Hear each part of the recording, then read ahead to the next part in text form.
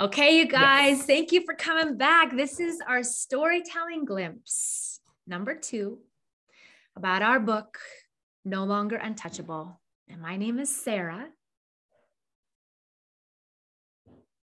Oh, and Hannah's video froze. And this is Hannah. And I'm going to talk until her video comes back. What we want to talk about in this story, glimpse of our story, is human trafficking, which is one of the pieces that we wanted to talk about in our book. And what we want to ask you to consider is, what if one by one, girls in your neighborhood, girls in your community started disappearing and were not seen again? And this is the reality in Hannah's people, called the Badi, B-A-D-I, in the far west part of Nepal, and where 15,000 women and children go missing every year in Nepal. And 4 of Hannah's sisters were part of that statistic. And happily, spoiler alert, they are all free. They were rescued and are living free today.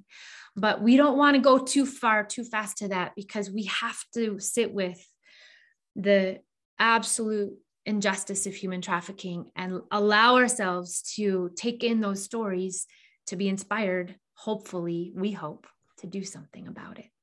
So Hannah, what's one thing you'd like to share about your experience with human trafficking? Human trafficking is everyone, they know about it, because I think not only in Nepal, but all over the world that has been, covered by this problem. And our Nepal also, I think, one of the most, the human trafficking, exists in Nepal. So every single day, the women's and the children, the kids, they're being trafficked to India from Nepal. Like their own people, their own parents, their own relatives are selling, their daughters, their wives, their sisters.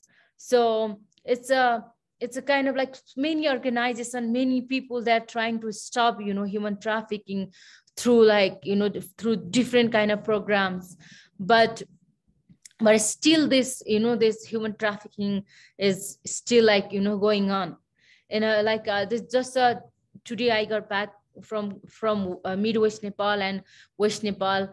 So I found some of the girls, they were trafficked just 2 weeks ago.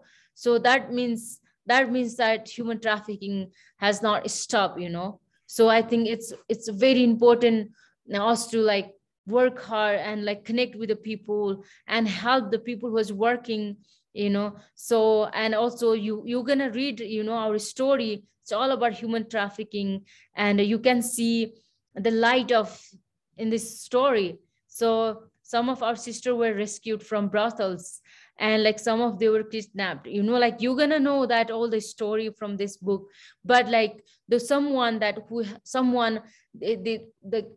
who helped and little bit, and they were able to rescue from that hell. I'll say hell. And now they're in a light. They're living their beautiful life. They have a hope. They have a dreams. So, and I would encourage everyone to read this book, and you're gonna know the truth of human trafficking also. Thank you, Hannah. So you guys, the information about where you can buy the book and some ways you can help us create a viral community-led book launch is in the write-up. Please check it out. Please know that as dark as these stories are, as Hannah said, the light is brighter and there is hope. This book will not leave you in the dark.